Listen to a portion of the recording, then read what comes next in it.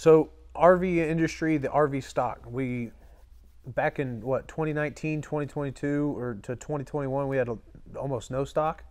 Now we have a lot of stock, a lot of 2022s, 2023s.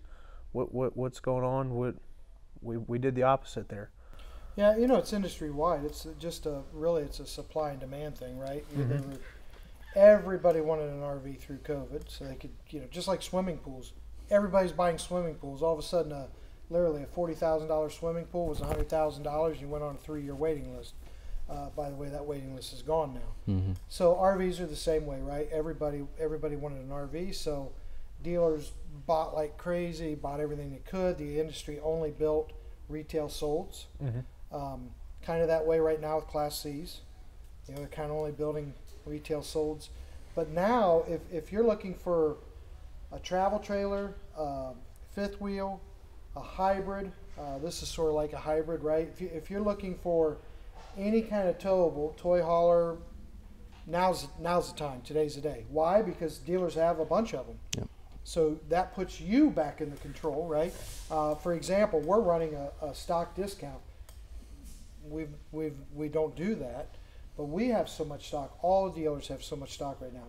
So don't buy into a lot of guys are still using the sales pitch. Well, you know, there's not that many of them out there. So no, there's a bunch of them out there. All you got to do is drive by RV dealers.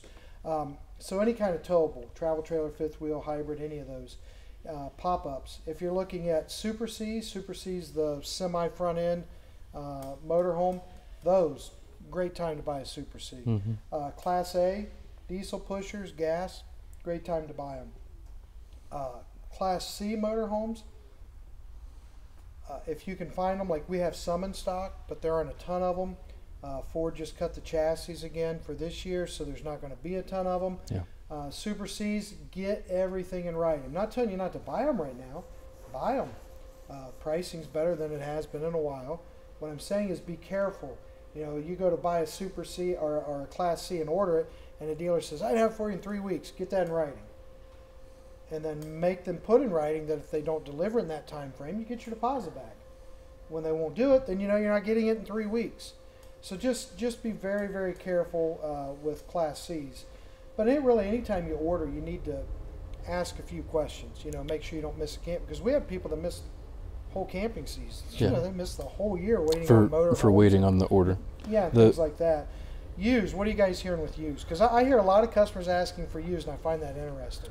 Well, and that, so the two things I was just going to add to that real quick. I'm getting two types of customers right now.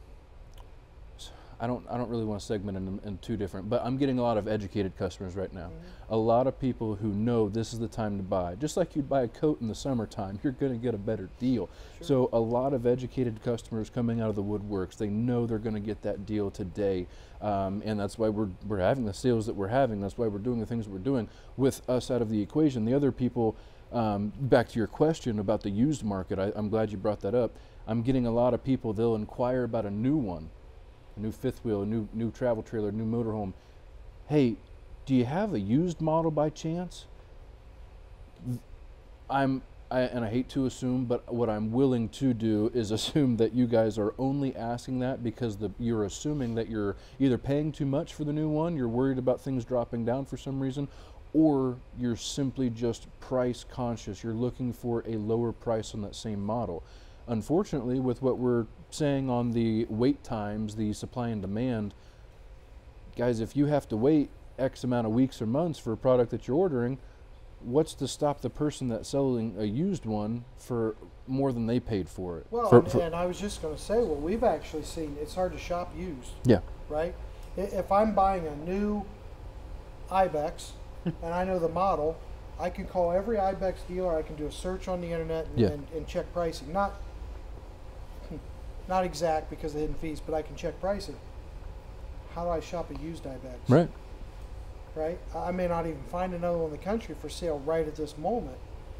If I do, it may be 18 states away. Mm-hmm. But what we're finding is they're actually, not only are the used artificially inflated like the new were, but the used even more so. We have seen customers that have found our new pricing and said, you're cheaper than the one I just found used. I just dealt with that with the gentleman yesterday on a Super C. Yep. Yeah, but see, people are thinking, I got to buy used right now, the new are too expensive.